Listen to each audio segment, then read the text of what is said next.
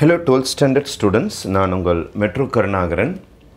Chapter 7ல created problems இந்த மாடல்ல கேட்க வாய்ப்பு இருக்குது. ஏதாவது ஒரு created problem வந்துட்டா கூட சென்டமுக்கு ஒரு மிகப்பெரிய பிரச்சனை ஆயிடும். சென்டமுக்காக பிராக்டீஸ் பண்ணிட்டு இருக்கறவங்க created problems சேர்த்து பாருங்க. The curves y square is equal to x and xy is equal to k cut orthogonal. ரெண்டு curves orthogonal வெட்டி இருக்கு அப்படினா என்ன அர்த்தம்னா the tangent between them makes angle 90 degree ன்னு அர்த்தம்.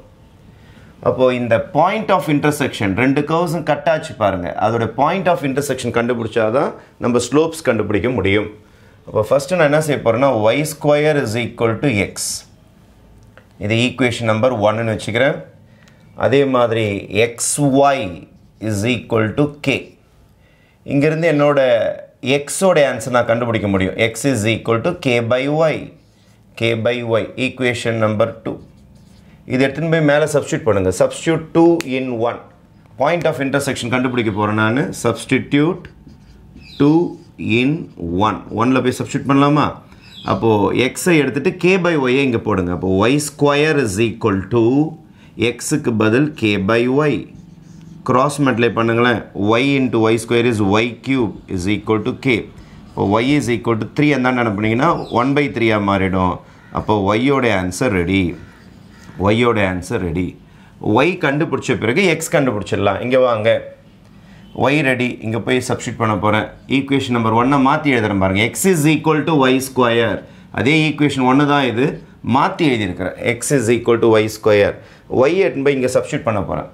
அப்போ X is equal to square அப்படியே இருக்கட்டும், ஒய்க்கு பதில் கே பவர் 1/3 இங்கே போட போகிறேன். K power 1/3. அப்போ எக்ஸ் இஸ் ஈக்குவல் டு பவருக்கு மேலே பவர் இருந்தால் மல்டிப்ளை ஆகிடும். அப்போ 1/3 இன்ட்டு 2 என்ன ஆகிடும்? 2/3 மாறிடும். K power 2/3. அப்போ எக்ஸும் ready. therefore point of intersection is equal to X comma Y. எக்ஸோட ஆன்சர் கே பவர் 2/3, ஒய்யோட answer K power 1/3. Point of intersection ready. அதுக்கு அடுத்த ஸ்டேஜ் என்ன சார்? ஸ்லோப் கண்டுபிடிக்கணும். ஃபஸ்ட்டு கர்வை டிஃப்ரென்ஷியேட் பண்ணி ஸ்லோப் கண்டுபிடிக்கணும். செகண்ட் கர்வை டிஃப்ரென்ஷியேட் பண்ணி ஸ்லோப் கண்டுபிடிக்கணும். ஃபஸ்ட்டு கர்வ் கொண்டு வரலாமா? First curve Y square is equal to X. Point of intersection கண்டுபிடிக்க தான் ஸ்டேஜ் 1. இப்போ ஸ்டேஜ் 2க்கு போகிறோம். டிஃப்ரென்சியேஷன் ஸ்டார்ட் பண்ண போகிறோம். ஸ்லோப் கண்டுபிடிக்கணும். m1ம் m2ம். அப்போது ஒய் ஸ்கொயரை டிஃப்ரென்ஷியேட் பண்ணால் மேலே இருக்கிற 2 முன்னாடி வந்துடும். ஒய் 2 - 1 மேலே இருக்கிற 2 முன்னாடி வந்துடும். 2ல் 1 லெஸ் பண்ணிட்டு ஒய்யை டிஃப்ரென்ஷியேட் பண்ணாலே dy by dx. எக்ஸை டிஃப்ரென்ஷியேட் பண்ணால் 1. இது வெறும் 2y தான். dy by dx is equal to 1. இது இந்த சைடு கொண்டு வந்துருங்க. dy by dx is equal to 1/2y. 1/2y. இது ஸ்லோப்பு கிடையாது, இது வெறும் டிஃபரன்ஷியல் தான். இங்கே பாயிண்ட் ஆஃப் இன்டர்செக்ஷன் சப்ஸ்டியூட் பண்ணாதான் உங்களுக்கு இது ஸ்லோப்பாக மாறும். அப்போ slope of the first curve m1 வச்சுக்கலாம். அப்போ dy by dx இந்த இடத்துல நீங்கள் கண்டுபிடிச்ச பாயிண்ட் ஆஃப் இன்டர்செக்ஷனை சப்ஸ்டிடியூட் பண்ணணும். நம்ம பாயிண்ட் ஆஃப் இன்டர்செக்ஷன் யார்? k power 2/3, k power 1/3. அப்போ எக்ஸுக்கு பதில் ஒய்க்கு பதில் ஒய் மட்டும்தானே இருக்கு உங்கள்கிட்ட. இப்போ 2/yக்கு பதில் k power 1/3. therefore m1 is ready. m1 is equal to 1/2 k power 1/3. Slope 1, first கர்வோட slope ready. இப்போ செகண்ட் கர்வ் கொண்டு வாங்க. செகண்ட் கர்வ் எங்கே இருக்குது? இதோ இருக்குது பாருங்கள். xy is equal to k, xy is equal to k, y is equal to k by x. xஐ கீழே கொண்டு வந்துருங்க, xஐ கீழே கொண்டு வந்துருங்க. டிஃப்ரென்ஷியேட் பண்ணிடலாமா? செகண்ட் கர்வோட ஸ்லோப் கண்டுபிடிக்க போகிறேன். dy by dx. k is a constant விட்டுருங்க. 1/xஐ டிஃப்ரென்ஷியேட் பண்ணால் -1/x ஸ்கொயர். 1/xஐ டிஃப்ரென்ஷியேட் பண்ணால் -1/x square. Readymade formula. 1/xஐ differentiate பண்ணால் -1/x ஸ்கொயர். 1/xஐ டிஃப்ரென்ஷியேட் பண்ணால் -1/x ஸ்கொயர். 1/xஐ டிஃப்ரென்ஷியேட் பண்ணால் -1/x ஸ்கொயர். இப்போ ஸ்லோப்பு மாற்ற போகிறேன். m2 is equal to dy by dx at point of intersection போட்டால் தான் அது ஸ்லோப்பாக மாறும். பாயிண்ட் ஆஃப் இன்டர்செக்ஷன் யார்? k பவர் 2/3, k பவர் 1/3 இங்கே சப்ஸ்டியூட் பண்ண போகிறோம். இதோ k இன்ட்டு இல்லை -k கூட போட்டுங்க. -k by x square. X ஸ்கொயர்னால் அது வரைக்கும் பாருங்கள். எக்ஸ் ஸ்கொயர்னால் இந்த வேல்யூ போடணும் நம்ம. k power 2/3 whole square. K power 2 by 3 whole square. அப்போது கிட்டத்தட்ட M1 ரெடி, M2 ரெடி. இப்போ உங்களுடைய கான்செப்ட் என்ன அப்படின்னா, அவங்க என்ன சொல்லிக்கிறாங்க, curves கட்டு ஆர்த்தோகனலி அப்படின்னு சொல்லிக்கிறாங்க. curves கட்டு ஆர்த்தோகனல்னாலே ஸ்லோப் 1 into ஸ்லோப் 2 போட்டிங்கன்னா -1. இதுதான் formula. M1 into M2 is equal to -1. இதுதான் நம்மளுக்கு லீட், இந்த சம்மோடைய ஃபைனல் லீட். M1 தோ தயாராக இருக்குது, M2 தோ தயார் பண்ணிட்டீங்க. மல்டிப்ளை பண்ணி போட்டிங்கன்னா அந்த 8k square is equal to 1 வருதுன்னு பார்த்துடலாம். ஓகே, சரி, M1 எழுதுங்க. 1 by 2 k power 1 by 3. Next, into minus k by k power. பவருக்கு மேலே பவர் இருந்தால் மல்டிப்ளை பண்ணிக்கலாம். வேணா இன்னொரு ஸ்டெப்பு கூட போட்டு காட்டுறீங்க. minus k by 2 2s are 4 ஆகிடும். 4 by 3. am I right? பவருக்கு மேலே பவர் இருந்தால் மல்டிப்ளை ஆகிடும். அப்போ 4 by 3. 4 by 3 is equal to -1.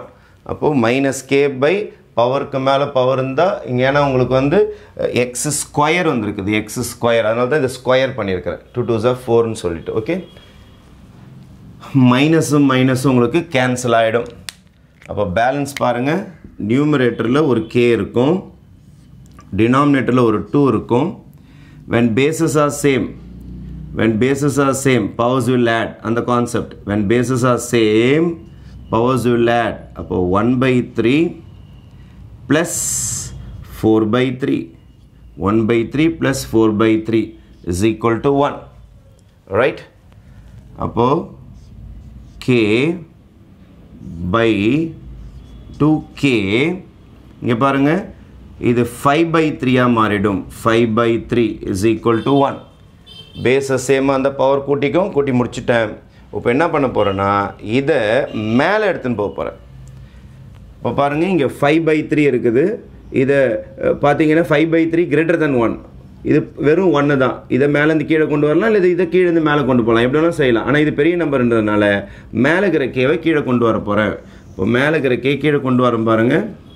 1 by 2k 5 by 3 -1. ஏன் சார் -1 போட்டிங்க? பவர் டிவைடில் வரும்போது சப்ராக்ட் ஆகிடும். is equal to 1. 1 by 2k LCM எடுத்திங்கன்னா 5 minus 3 by 3 is equal to 1. 1 by 2k 5 minus 3 என்ன ஆகிடும்? 2 by 3 is equal to 1. cross multiply பண்ணிங்கன்னா 1 is equal to 2k power 2 by 3. கிட்டத்தட்ட answer வந்துருச்சு. ஆனால் அவங்க பைலெல்லாம் எதுவுமே இல்லை பாருங்கள். பை 3 இல்லை, நம்மளுக்கு பை 3 வந்திருக்குது, அவங்களுக்கு பை 3 இல்லை. அப்போது கியூபிங் ஆன் போத் சைட்ஸ், ரெண்டு பக்கமும் கியூப் பண்ணுங்க. கியூபிங் ஆன் போத் சைட்ஸ், ரெண்டு பக்கம் கியூப் பண்ண போகிறோம். அப்போ கியூப் பண்ண என்ன நடக்குதுன்னு பாருங்கள். இந்த இடத்துல போட்டு காட்டுறேன் நான். இங்கே பாருங்கள், 2k power 2 by 3 whole cube is equal to 1 cube. இந்த பக்கமும் கியூப் பண்ணுறேன், இந்த பக்கமும் கியூப் பண்ணுறேன். பவருக்கு மேலே பவர் இருந்தால் மல்டிப்ளை ஆகும். அப்போ 2 by 3 into 3 என்ன ஆகும்? கேன்சல் ஆகிட்டு 2 மட்டும் தான் வரும், k ஸ்கொயர் வரும். ஆனால் 2 கியூப் பண்ணால் 8 ஆகிடும். 2 into 2 into 2. அப்போ இது 8 மாறிடும். இது வெறும் k தான் வரும். பவருக்கு மேலே பவர் கேன்சல் ஆகிட்டு வெறும் ஸ்கொயர் வந்துடும். 1 கியூப் பண்ணால் 1 தான். therefore your final answer will be 8k square is equal to 1 will be your final answer. Cubing பண்ணிங்கன்னா உங்களுக்கு இந்த தேவையான ரிசல்ட் கிடைச்சிடும். ஓகேவா? this is a created sum. இந்த created sumல அந்த லாஸ்ட் ஸ்டெப் மட்டும் கொஞ்சம் விசிபிள் இல்லாமல் இருந்திருக்கும் உங்களுக்கு. கியூபிங் ஆன் போத் சைட்ஸ், ரெண்டு பக்கமும் கியூப் பண்ணுங்கள். இந்த பை 3 எடுக்கிறதுக்காக ரெண்டு பக்கமும் ஹோல் கியூப் பண்ணிங்கன்னா பவருக்கு மேலே பவர் மல்டிப்ளை ஆகும். 2 by 3 into 3 3 கேன்சல் ஆகிடும். அதனால் வெறும் ஸ்கொயர் மட்டும் வரும். ஆனால் 2 கியூப் பண்ணால் 2 into 2 into 2 8 மாறிடும் உங்களுக்கு. இஸ் ஈக்குவல் டு 1 கியூப் பண்ணால் 1. அப்போ கேட்ட answer 8k square is equal to 1. இது எப்படி வேணாலும் சிம்பிளிஃபை பண்ணிக்கலாம். நீங்கள் எப்படி சிம்பிளிஃபை பண்ணாலும் answer 8k square is equal to 1 தான் வரும். எப்போனா இந்த மாதிரி பாயிண்ட் ஆஃப் இன்டர்செக்ஷன் வந்துருச்சுன்னா. Okay, thank you.